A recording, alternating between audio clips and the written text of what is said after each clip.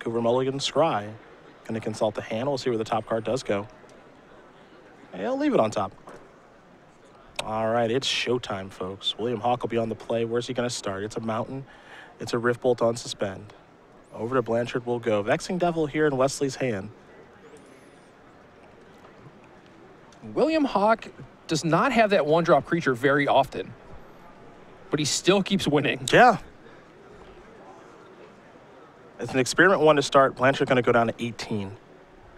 Here's Rift Bolt going upstairs. Was curious to see if maybe he'd go towards creatures or not. Yeah, I mean, it might be worth hitting the first creature to just slow down the zoo deck. Then number 2 is an Arid Mesa. But William is not interested. Sacred Foundry. Blanchard already down to 13. Yeah, Wesley kind of doing the work for him at this point. There's a Wild Nacatl. And now here's a Vexing Devil. Yeah, that, we'll see if that resolves. This is what he was talking about with Vexing Devil, too. Because that thing is big. Looks like the trigger is on the stack. We might have a Searing Blood here. No Searing Bloods, only Blazes. Or Searing Blazes, yeah, but you still might want to take out the experiment 1 before it gets that other counter and it can regenerate itself.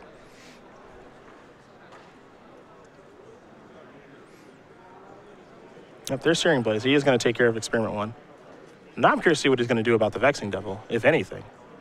Does he pay the 4 life? No, because the Vexing Devil is good for 4 life next turn, at the very least. You know, it's going to get into combat, and then if the game goes longer than that, if he gets more attack steps with that Vexing Devil, maybe it was better to pay the 4 life off the bat. But William's not interested. He thinks the game is going to end before then. Or... Yeah, there's that. There's a Searing Blaze with landfall, so see you later, Vexing Devil. Don't need to pay anything. Thank you much. How about you take 3? Yeah. How's that sound? Well, Nacatl, you ready? I'm going to need you. It's you and me out here. Got some work to do. Blanchard, a couple cards left. Remember, he did mulligan to 5 this game. You can see the draws this deck is capable of, though. Here's an attack for 3. Hawk is going to fall down to 16. Wooded Foothills, Tarmogoyf. A couple of different spells down there. We got Creature, Sorcery, Land, and Instant. So it's going to be a 4 or 5 Goyf. Arid Mesa is going to be sacrificed here by Hawk. There's Sacred Foundry.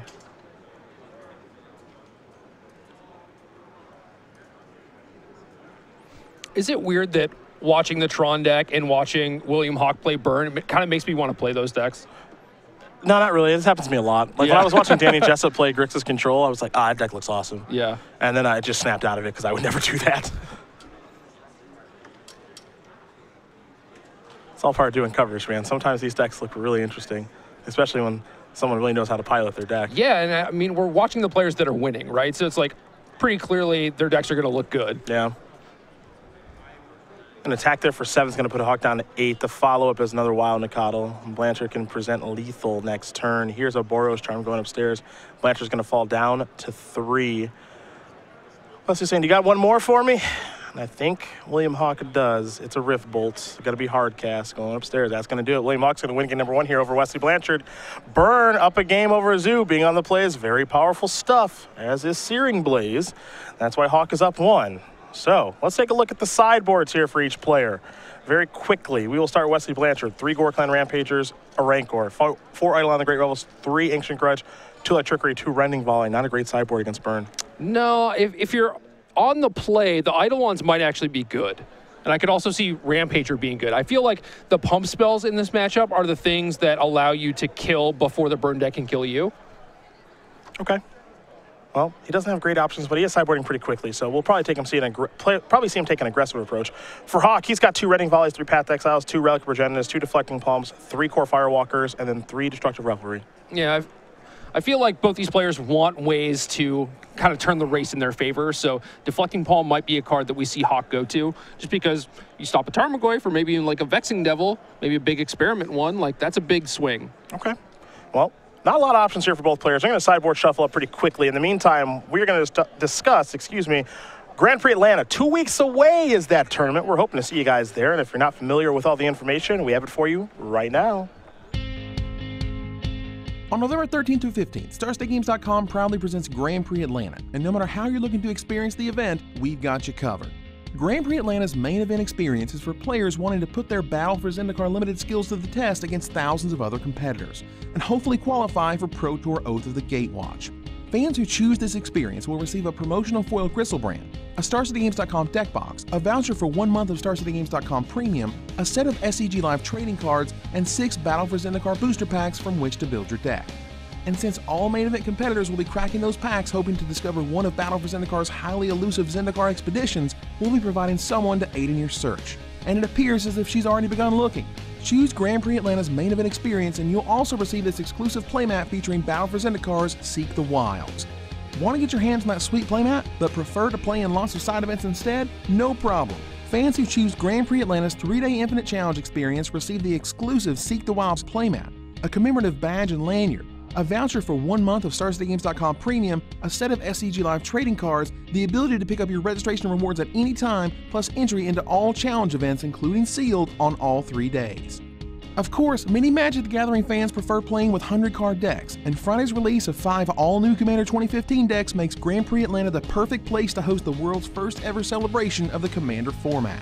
Choose Grand Prix Atlanta's 3-day Commander celebration experience and receive the exclusive Seek the Wilds playmat, 8 4-player Commander on-demand event vouchers, entry into all 6 Swiss format Commander events taking place that weekend, a digital copy of The Complete Commander by Benny Smith and MJ Scott, a voucher for 1 month of StarCityGames.com Premium, a set of SCG Live trading cards, a commemorative badge and lanyard featuring Zur the Enchanter, the ability to pick up your registration rewards at any time, plus exclusive access to the Command Zone, a designated area in which Commander Celebration badge holders will be able to play their favorite format alongside some of the Commander community's most notable personalities. You've chosen Grand Prix Atlanta's main event, 3-day Infinite Challenge badge, or 3-day Commander Celebration experience, now upgraded to get your hands on even more registration rewards and benefits. For those playing in the main event, the Sealed Pool registration upgrade comes with a pre-registered Sealed Pool, the ability to pick up your registration rewards at any time, and a sleep-in special for those players with buys. But anyone can select a Premium Rewards upgrade, which comes with everything included in the Sealed Pool registration upgrade, 2 free 8-player on-demand side event vouchers, an upgraded voucher good for 1 full year of SCG Premium, a set of foil SCG Live trading cards, plus a Seek the Wilds pin, Zur the Enchanter pin, and Zur the Enchanter playmat, all of which are exclusively available at Grand Prix Atlanta.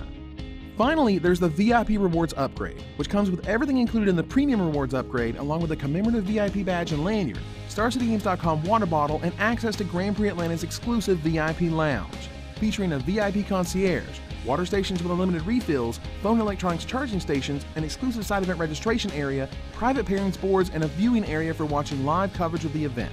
A VIP Rewards upgrade is also the only way to get your hands on a set of 5 Grand Prix Atlanta exclusive Commander 2015 pins. But act fast, as only 400 VIP Rewards upgrades are available, and once they're gone, they're gone. Speaking of VIPs, check out some of the special guests who have already RSVP'd for Grand Prix Atlanta's Commander celebration. SCG Commander columnist and co-founder of the Commander format, Sheldon Menering. SCG Commander columnist and author of The Complete Commander, Benny Smith. Editor and producer of The Complete Commander and Grand Prix Atlanta's featured cosplayer, MJ Scott. Jonathan Suarez, Wes Wise, Stephen Green, Justin Parnell, and Danny West, SCG's Commander Versus crew. Plus, Pete Venters, featured artist and illustrator of Zur the Enchanter. Magic the Gathering artist Clint Kearley, Winona Nelson, Anthony Palumbo, and Jason Engel will also be joining us at Grand Prix Atlanta, but it doesn't stop there. StarCityGames.com run Grand Prix always feature a special guest of honor, and Grand Prix Atlanta is no exception. Please join us in welcoming Grand Prix Atlanta's guest of honor, all the way from England, John Avon. From 5 to 7 p.m. on Friday, attendees will also have a chance to meet and greet SCG Live broadcasters Cedric Phillips and Patrick Sullivan. However, if you can't make it to the event, Cedric, Patrick, and the rest of the SCG Live crew will bring the event to you. Live coverage of Grand Prix Atlanta begins Saturday morning at scglive.com. Between a massive main event spotlighting the Battle for Zendikar Limited format, the world's first ever celebration of the Commander format, a stacked guest list including guest of honor John Avon, live coverage courtesy of Cedric Phillips, Patrick Sullivan, and the SCG Live crew, and more exclusive registration rewards and benefits than we've ever offered before, Grand Prix Atlanta is sure to be one of the can't-miss Magic events of the year. Join the discussion using the hashtag GPAtlanta and choose your experience today at StarCityGames.com/GPAtlanta. November 13th through the 15th, Grand Prix Atlanta. You can go and beat Jerry Thompson while you're there. Not happening. It's my format, man. I'm calling it. Oh, it's Jerry Thompson sealed. I'm sure I'm going to lose playing for top 8 of that Grand Prix, too. That'll be 4. Be 4 in a row, right? Oh, yeah. But, well, no, because I'm going to play Seattle in the meantime. All right, so 5. Hopefully. So, yeah, I'm just predicting 5 then. I'm fine with that, honestly. Wooded Foothills going to find a stomping ground here. Blanchard going to get off to an aggressive start, falling down to 17. He wants to get to the board early, and it'll be with Experiment Fun. Going to go back William Hawk's way. What do we have here for William? It's an Arid Mesa, down to 19. We'll see if it'll be 17 or not. It'll just be 19. Basic Mountain is the weapon of choice here for Hawk. I've seen this a lot. The fetch for Basic Mountain. Yeah. Think Pro Tour Pro Tour Fate Reforged. Sorry. When the burn deck started showing up a bunch, they kind of had free reign. Just be like, get a Sacred Foundry, get a Stomping Ground. I don't really care. There's just Splinter Twin everywhere. Your life total doesn't matter. Yeah. You know, now it's just like, all right, gotta be a little careful. You gotta slow down a little bit. This guy's trying to kill me on turn 3 with damage. Yeah. Everyone is, apparently. Lightning Bolt was the reveal off of Goblin Guide. Blanchard's already down to 15. He's going to sacrifice Wooded Foothills. He's going to fall down to 14. What land is he going to get, though? That's the question. Is it Ravnica or is it Basic? Mountain. I'm guessing Mountain. Oh. Wrong. It's a Mountain. You're right. It's fetchable. You are right. Sacred Foundry is going to bring Blanchard down to 12. That is not very much against a burn deck. He is going to have to really bring the heat here.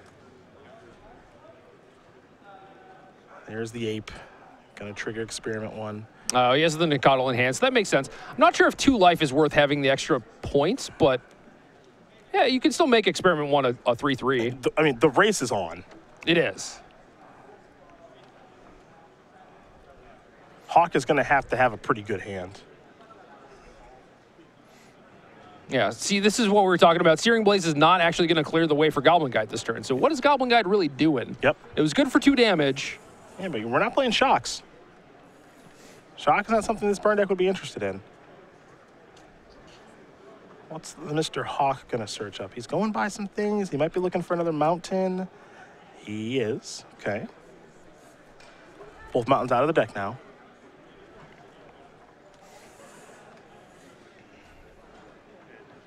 Swift Spear. And Lava Spike. Blanchard down to 9. But if I'm Wesley, I'm pretty happy that's his turn. Yeah, I mean, your creatures are just so big. Now this is interesting because he wants to get in with everybody. I think he has to get in with everybody. My assumption is he's got some sort of nice follow-up, but... Well, he does have a Tarkus command. It's 1 short. Yep. But he does have the Lightning Bolt also. Mm-hmm. So if he drew a land, could be it. But gonna see a block. This will be 5 damage that comes through.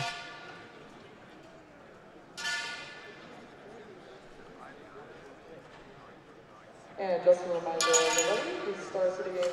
I think if you're Wesley and you go for the Tarkus command here, you could just die. It's like pretty likely that you just die. I mean, you're at 9.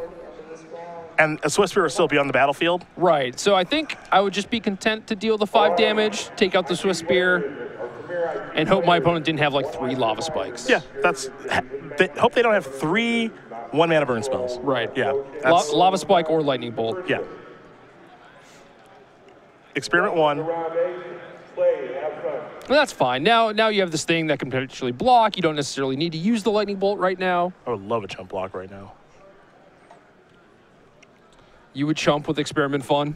Yeah, if that Swift Spear comes in, I'd chump immediately. No, he's going to take that Swift Spear out with a bolt. Board's clear. Path to exile the draw. Are there enough burn spells to get the job done here for William Hawk? He's facing down a pretty big army here from Wesley Blanchard.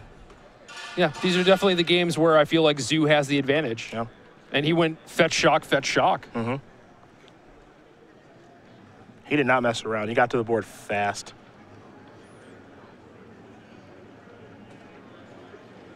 Arid Mesa.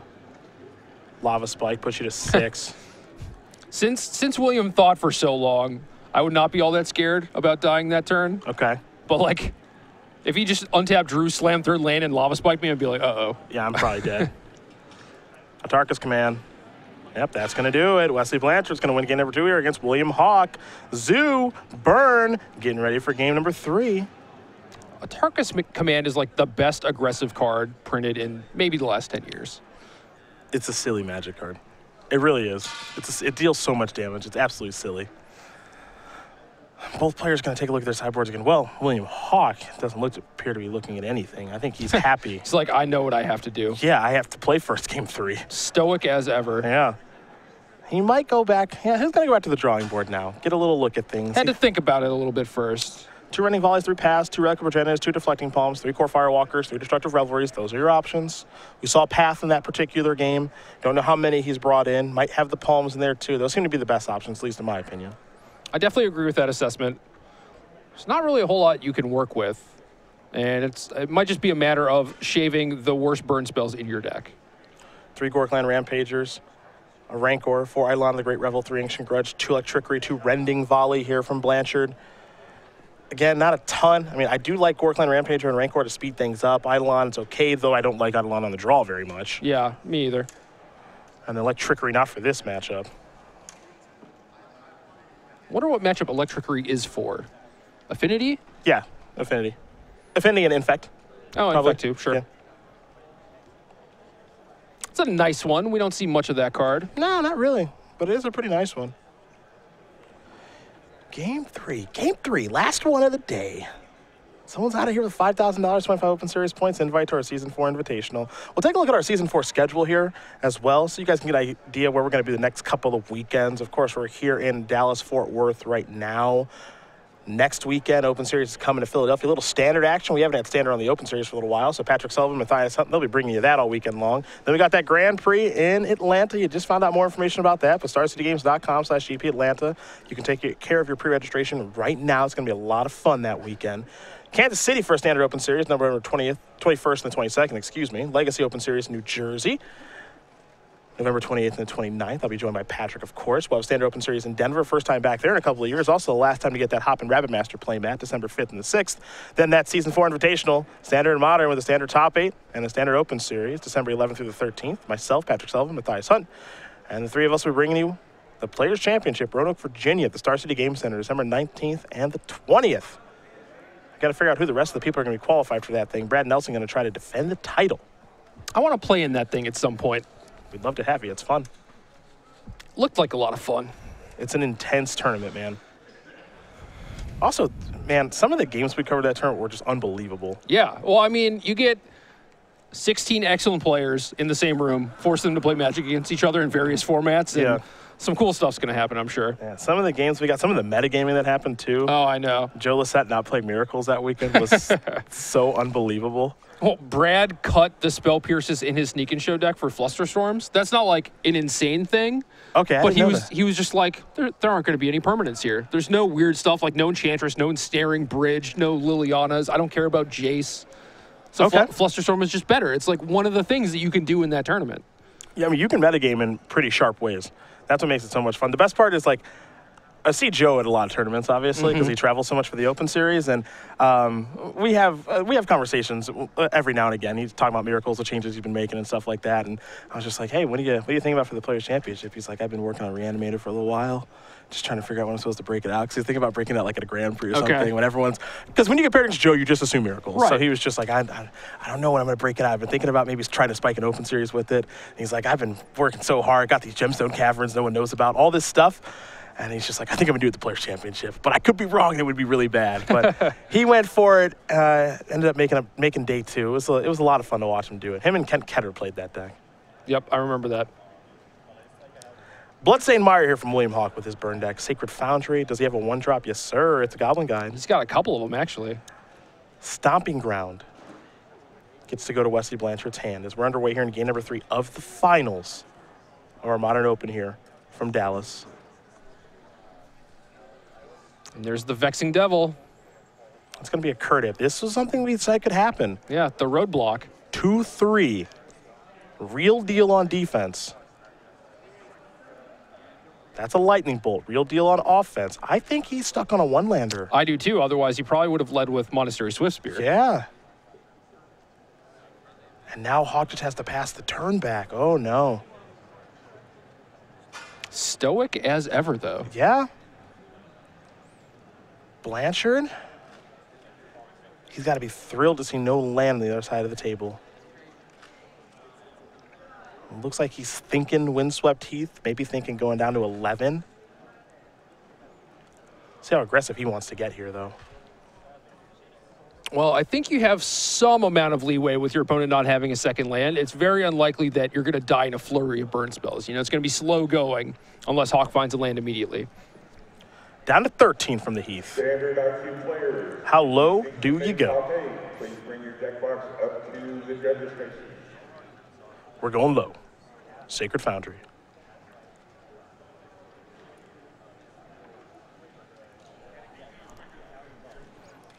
Likely going to see a couple of one-drops. Have yet to see a Burning Tree Emissary, though. Yeah, that's the one that's a little surprising to me. Haven't seen that one come out yet, but we're going to see Ape and Nicodle. And over to William Hawk.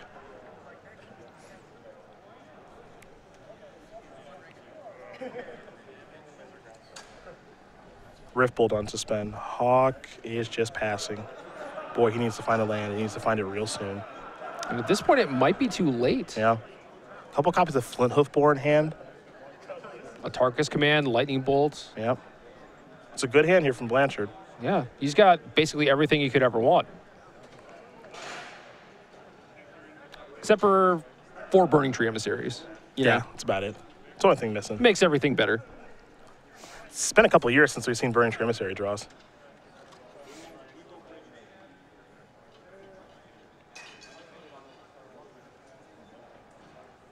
See how Wesley wants to sequence things, because he can have a turn that's pretty straightforward and simple of just playing Flinthoof Boar and giving it haste and getting in the red zone. We could also see maybe Flinthoof Boar plus Vexing Devil. Mm-hmm.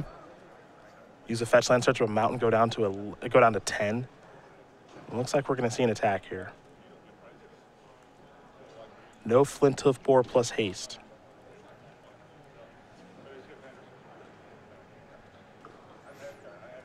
Yeah, might just be interested in playing that on defense. Maybe even keeping open Lightning Bolt. Or just, yeah, playing Stomping Ground tapped. Now that's interesting. Riftbolt's going to come off suspend. Where's it going? I think Wesley's just setting up for the kill next turn. Okay.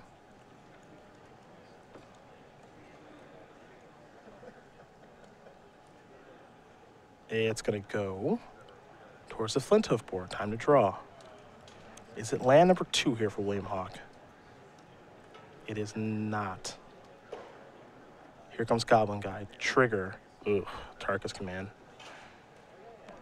Might be seeing 2 of those on the next turn. Mm-hmm. Swift Spear on defense. Pass the turn back. Blanchard's going to draw a Tarkus Command. This one could be over this turn. He'll draw very quickly.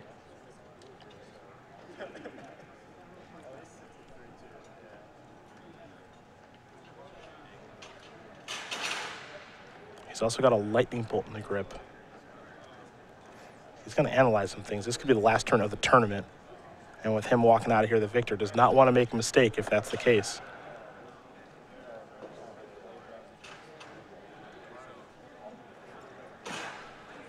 Yeah, it doesn't look like he can get through for lethal this turn, but he is definitely well set up for winning on the next turn. A lot of cards in hand. Vexing Devil, Flinthoof Boar.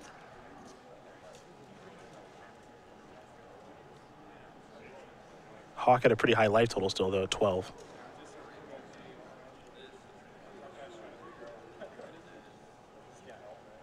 Yeah, step 1 is figuring out if you can win this turn. Yep. If not, figure out how to not die on your next turn, or on William's next turn.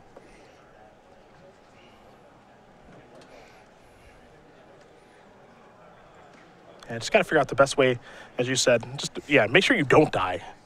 If you can win this turn, cool. If you can't, okay. But don't die on the turn, on the following turn. Swift Spear is going to jump in front of Coddle.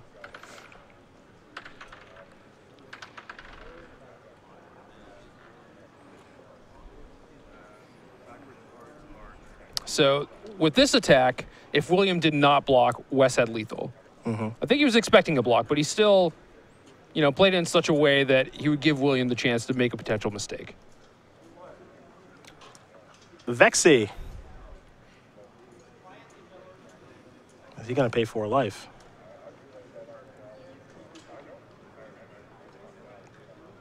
Not sure he can. I think at this point, he just wants to chump block, basically, and soak up damage to the point where maybe he can fire off enough lethal burn spells. If William Hawk takes 4, he's dead. Bolt plus Darkest Command. And he said, all right, that's in. And there's Flint Hoof Boar. So 2 blockers against the Goblin Guide. I think it's safe to say that that's out of the equation. The draw is a stomping ground.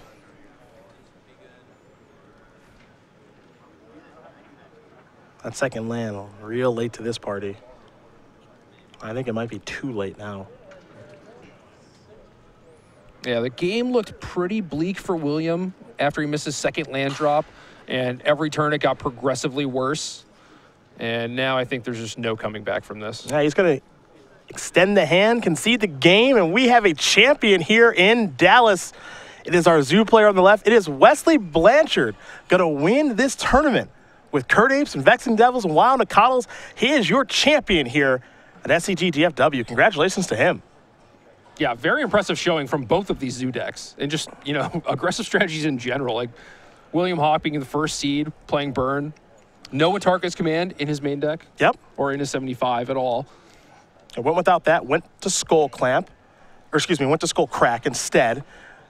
Boros Charm, Searing Blazes, mostly a red-white burn deck, green splash in the sideboard for William Hawk. #1 overall seed, a heck of a run here, but all he can do is shrug his shoulders, was not able to get the job done. It's Wesley Blanchard that everyone's clapping for here in the the Fort Worth Convention Center. He's your champion.